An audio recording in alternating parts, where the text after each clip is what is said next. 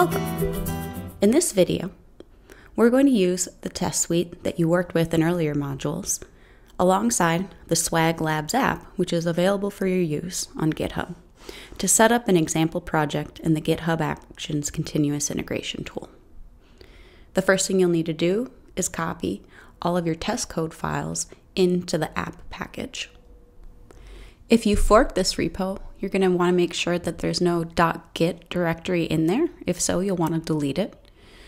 And we'll also want to check that there is a git ignore file where it lists all the files that you don't want publicly published when you create your own GitHub repo in order to use GitHub Actions. Once you have everything cleaned up, you can initialize a new Git repository. Another option you have for setting up your Cypress tests in your web app is to use the saucetl new command. This command will set up the Cypress files as well as the config YAML and sauce directory that you can otherwise copy and paste in. However, you will have to go in and manually update config YAML as well as the test files and any variables that might be stored in other directories. In this example, I'm using saucetl new. However, I'm not overwriting any of the test files that I copy and pasted into the test app package. The last thing we'll do with the app package is to go into the workflows directory, and this is where the workflows for GitHub Actions are kept. What we're going to want to do is create a new YAML file for the actions that we're going to create in order to build our app on GitHub and run our tests. We're also going to want to rename the YAML files in there to .yaml.back files. This essentially archives those files so that when we commit this repo to GitHub, those two workflow files won't be run.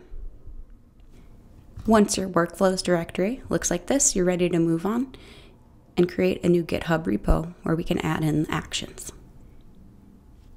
In this example, what I've done is downloaded the app package file separately, and now I'm going to create a brand new repo in GitHub. If you created a fork of this, you can also just use that repository. Make sure it has a different name than sample web app, however, so if people are searching for the demo app, that they can find the one that they're supposed to be using and not use yours, which might be out of date.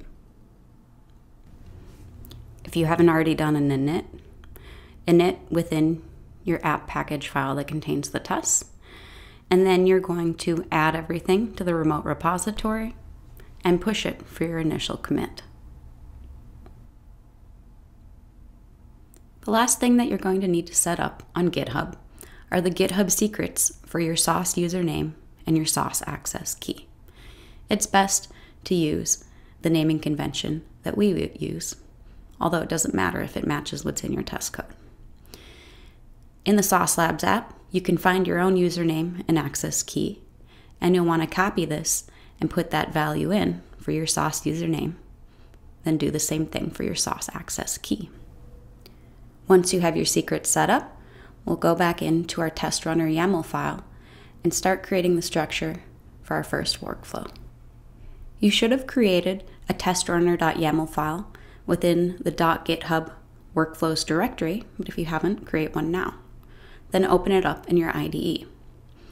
We're going to add in a couple sets of information. The first set of information will tell when this workflow runs, and the second one will be a set of environment variables that are used by all the jobs in this workflow. The first piece of information we're going to include in our workflow is the name of this workflow. Next, we're going to use the onGitHub event, which triggers the workflow. In this example, we're going to trigger our workflow anytime there's a pull request and anytime there's a push to the master branch. The next thing that you'll include are the environment variables. And when they're included at the top like this, they can be used by all the jobs that you'll create later in your workflow. Add in your sauce username and grab the value from GitHub secrets. Then do the same thing for your sauce access key. The other environment variable that you want to add is the latest version of saucetl. You can check github.com/saucelab/saucetl to check the latest version, and we'll add in the build prefix too. In the next lesson, you'll be adding in your workflow jobs. Now you're ready to commit this first workflow to the new GitHub repository that you created. Add in your files and commit it. In the next lesson, we'll be showing you how to add in different kinds of jobs that will build and also run your tests within the GitHub Actions CI tool.